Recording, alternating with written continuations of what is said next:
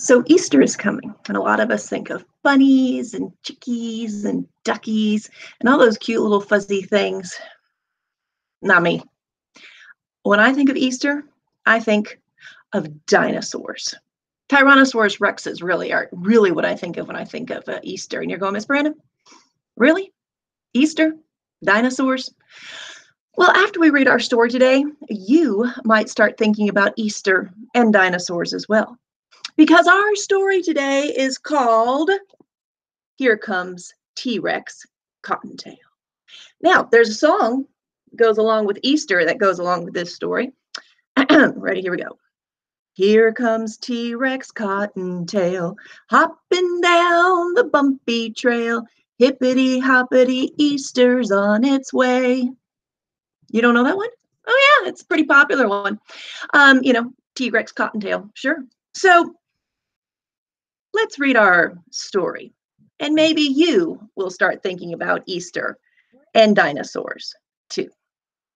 So here comes T-Rex Cottontail. There he is. There's some details in these pictures we're going to look at. First of all, check out his little whiskers. They had to tape them on because, T-Rexes usually don't have whiskers.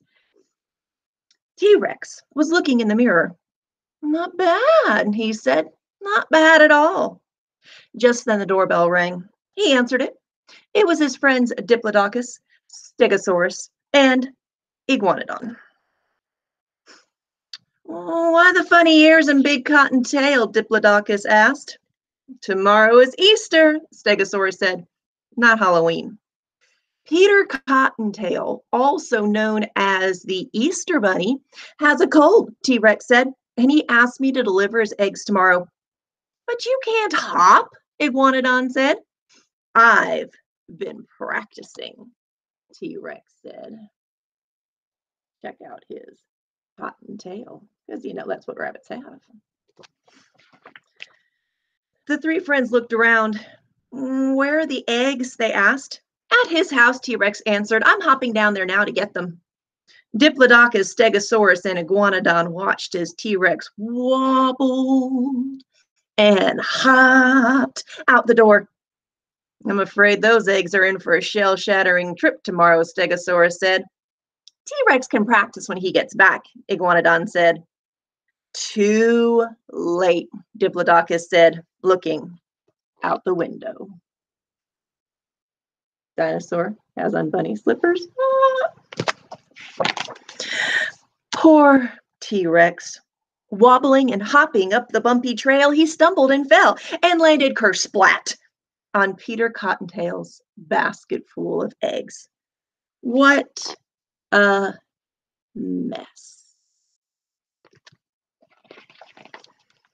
T-Rex walked slowly into the house. What now? His friends asked. I don't know, T-Rex answered.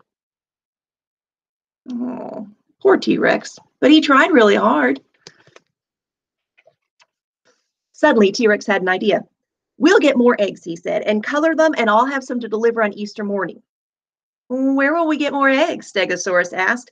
Hen gave all of hers to Peter Cottontail. There must be some more out there somewhere, T-Rex said. Diplodocus grabbed the empty basket. You stay here and practice. We'll get the eggs.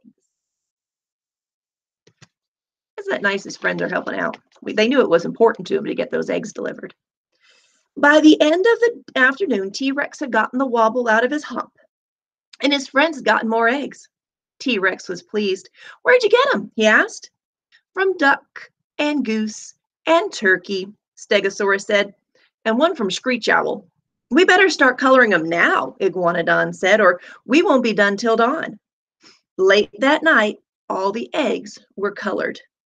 T-Rex and his friends were asleep and snoring. Unfortunately, when the sun came up, T-Rex and his friends were still asleep. But the children weren't. They were at their windows, awake and waiting. Shouts of, "Where are you, Easter Bunny?" could be heard. T-Rex heard them. He jumped up. He put on his funny ears, his cotton tail, his long twitching whiskers, jacket, and bow tie. I'll save an egg for Peter Cottontail, T-Rex said to his friends. Meet me at his house later. We'll give him to him then, he said, hopping out the door. That's nice. Save one for the Easter Bunny. The children were still at their windows, waiting and worrying until T-Rex hopped into view. Cool, they shouted. That's one really big cottontail hopping down the bumpy trail.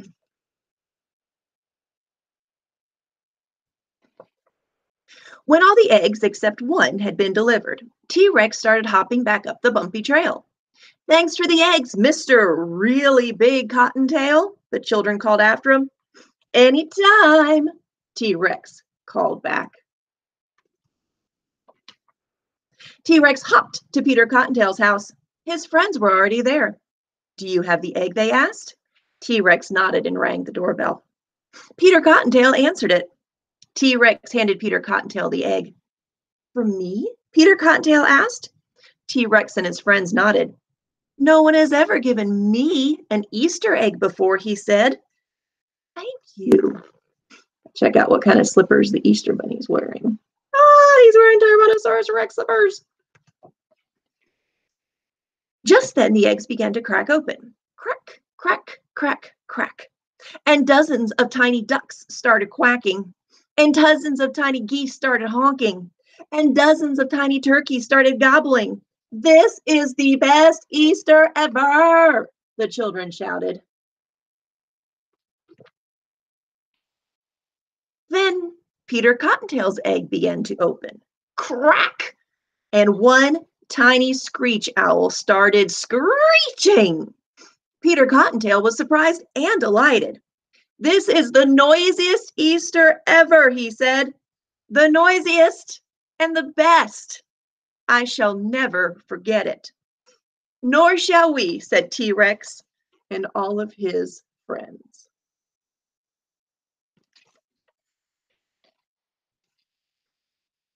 Happy Easter, everyone. So, see, now my song makes sense. Here comes T-Rex Cottontail, hopping down the bumpy trail. Hippity hoppity, Easter's on its way. Well, I hope you have a beautiful Easter weekend, and I can't wait to tell you our next story. Have a great afternoon.